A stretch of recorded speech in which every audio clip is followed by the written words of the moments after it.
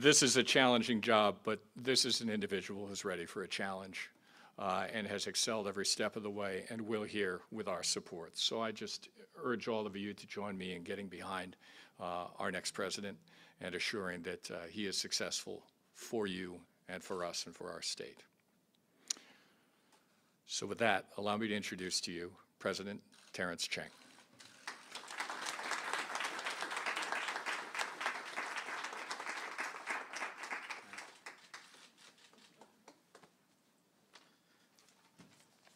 Thank you all so much for being here today.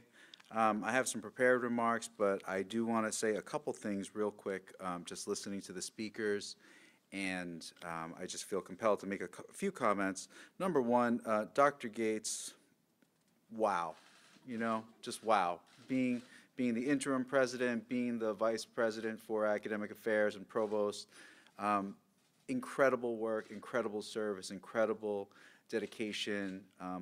An enormous debt is owed to you by this system and all of its constituents. So thank you so much. Another round of applause for her, please. And Dr. Gates, you will always be a faculty member. There is no such thing as a former faculty member. So please don't don't take that away from yourself. You earned that. So, and I have to say, a few more words about Ozma. She's a really hard act to follow. I'm just gonna let's be honest here. This is not easy. When I met with the students, I won't be shy about it, and I hope no one on the search committee takes any offense, but we opened our WebEx meeting and I said, this is gonna be the best meeting of my 2 days, and it was. It was great. It was a brisk, energetic, intellectually supercharged conversation, and I was blown away. I didn't quite retain that she's a Rhodes and a Truman Scholar and going to Oxford.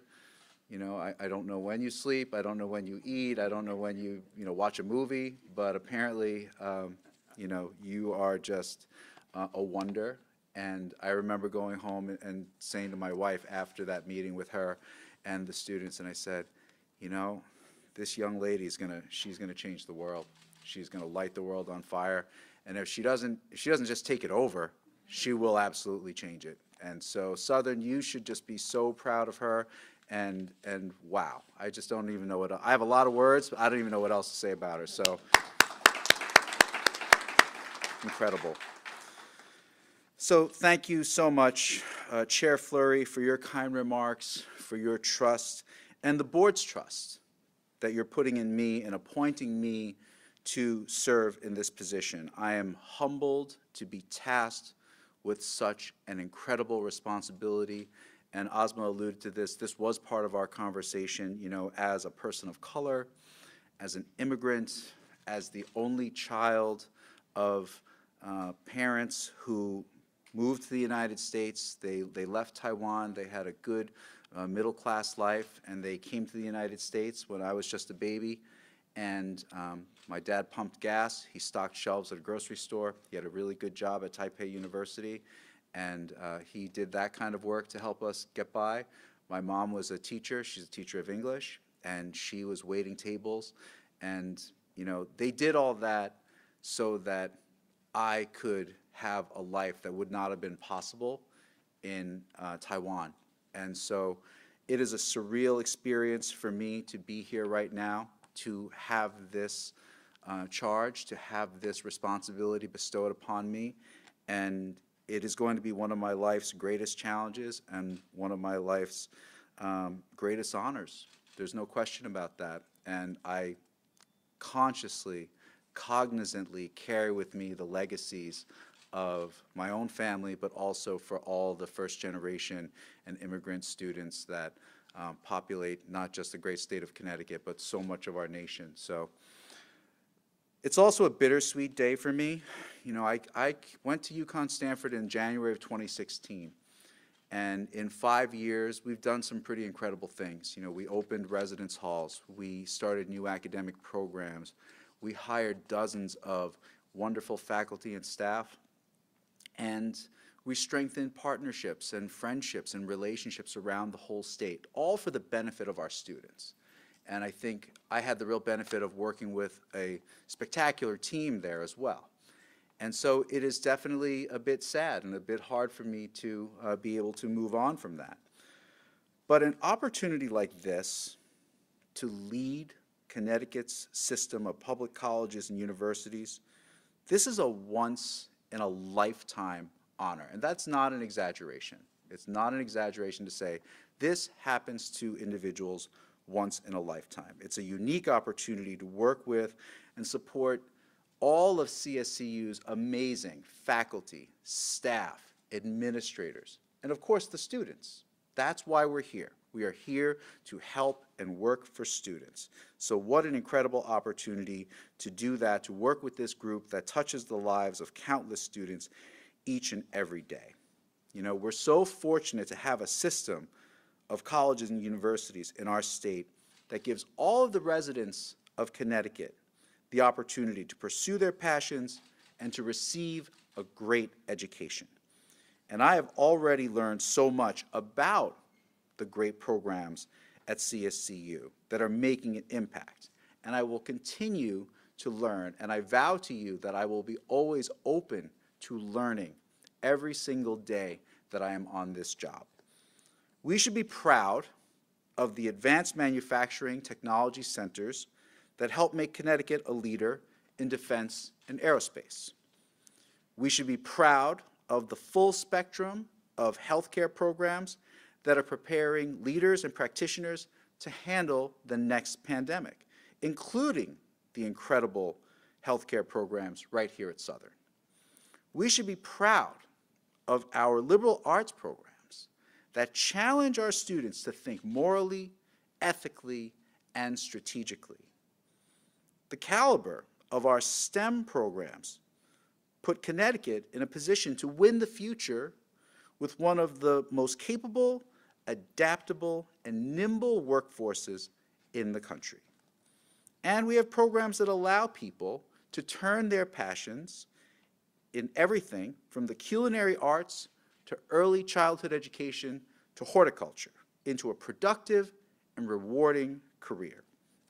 So in short, our system, our colleges and universities have it all. But all of this requires a remarkable amount of focus, commitment, and dedication. So it has to be said out loud. The faculty, staff, and students at CSU are engaged in doing this noble work, and it is noble work. They're doing it every single day. And they are making an impact in doing that work every single day. So what lies ahead of us now is the opportunity to bolster that work while still evolving, while creating new paradigms, and meeting the needs of the future. So I am thrilled to be a part of an organization that prioritizes equity and access, that celebrates diversity and inclusion, and champions the dignity, the social mobility, and the growth of all of our people. Every student who enters the doors of any CSCU institution deserves the opportunity to succeed in the classroom and to improve their prospects for a meaningful career. Because public higher education can be transformational. We know that. We see it every day. But still, too many people, too many students, and I mean traditional age students as well as lifelong learners, too many people don't have the opportunity to pursue their dreams and to achieve those goals. So CSCU today and tomorrow and into the future is committed to increasing equity and giving more students from all walks of life the opportunity to become the most positive, the most productive, and the most successful people that they can be. So before I turn it over to the governor, I want to again thank President Bertolino and his whole team here at Southern. Your work, particularly in social justice, is a shining example of the leadership in higher education that we need to really make a difference.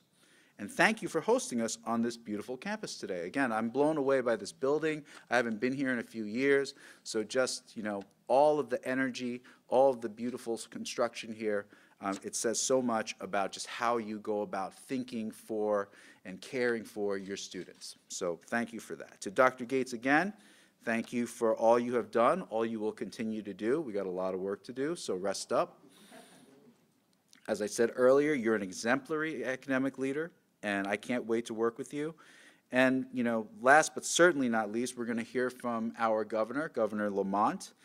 Governor, thank you for, first and foremost, as Matt said before, for leading us through the pandemic. And I don't know if all of us fully understand how much has been done to carry Connecticut through the pandemic, and where other states have not been able to make certain kinds of progress because of Governor Lamont and his leadership team.